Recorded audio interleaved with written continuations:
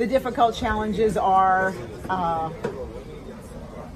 we have, at some point in time, they have to move from here to somewhere else, right? We don't have the services to take care of 50 immigrants, and we certainly don't have housing. We're in a housing crisis as we are on this island, and so we can't house everyone here that lives here and works here. We don't have housing for 50 more people. Which I think is, the very hypocrisy that Republicans were trying to point out in doing this stunt, which, to be fair, is totally a political stunt in my view. And I'm going to talk more about that in my radar and what I think should be done.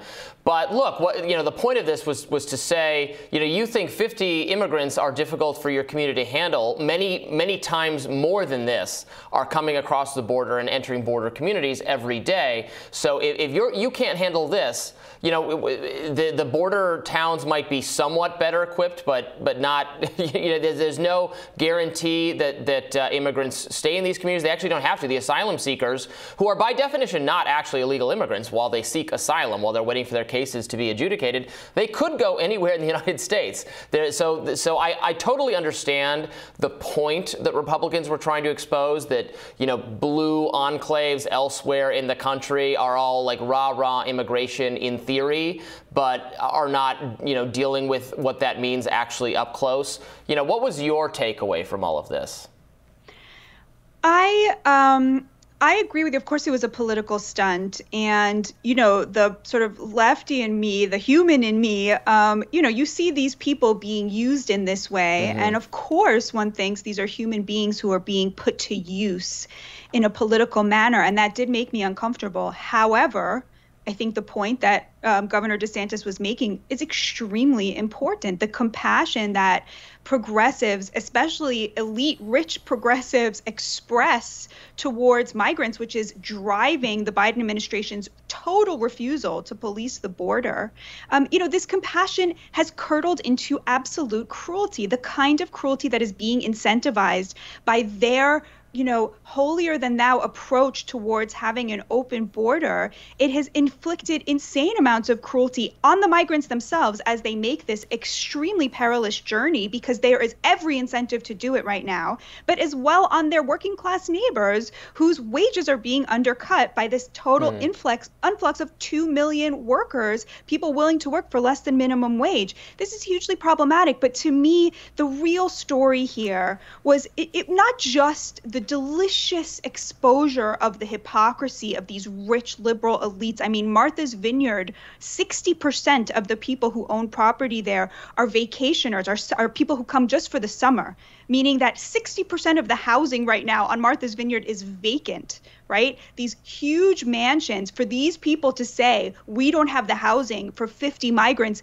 while having lawn signs on their $1 million properties that say immigrants are welcome here, and then turning around and deporting 50 people from their home with those lawn signs still there, right? I mean, it turns out immigrants were not welcome there, right? Within 24 hours, they had mobilized to deport them. And there is this footage of these, rich white women weeping, hugging the migrants and saying, "Te amo," while expelling them from their rich elite enclave and demanding that working class border towns, right, like celebrating, putting these migrants back on the bus to get them out of town.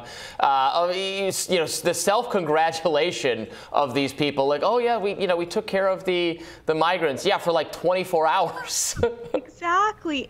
And the thing that I think is really important to point out is not just how hypocritical this is, but that this is the progressive playbook. They impose policies that make them feel holier than thou and better than their neighbors, policies that they can afford because they're rich. But as soon as it comes home to roost, then they get rid of it, because the progressive playbook is impose policies that reflect the vanity morals of rich elites and then giving it to the working class as a burden to pay for it. That is the playbook, and that is what we saw here on full display. Now, Ron DeSantis obviously knows what he's doing here, and he knocked President Biden last week over his ability to scramble resources when it comes to rich liberal neighborhoods as opposed to border towns. Let's take a look at that.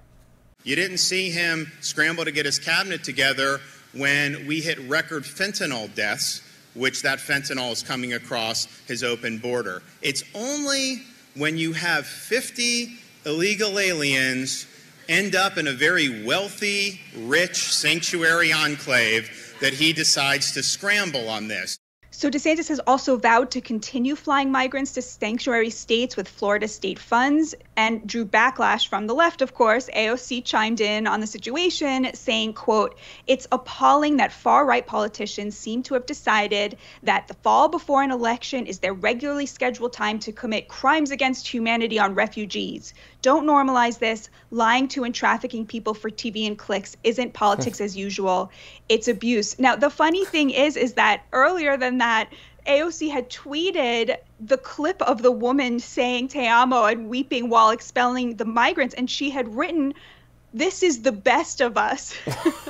And I mean, I think that's exactly the point is, you know, to me, every time somebody tells you to buy an electric car when you complain that gas prices is too high, every time somebody tells you that working class Americans should be paying off the student loans of the elites, of people who have gone to college who have that benefit, you know, every time somebody tells you to defund the police, these are policies that make rich, elite progressives feel good about themselves as long as the working class is paying for it. That was what, to me, what this episode symbolized. There's also a bit of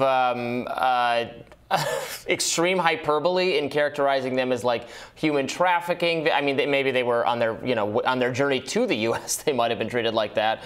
But many of them, I think some of them were genuinely confused or unsure of the destination they were being taken to. Others were aware where they were going. They didn't actually seem very upset about it. I'll talk more about this in my radar.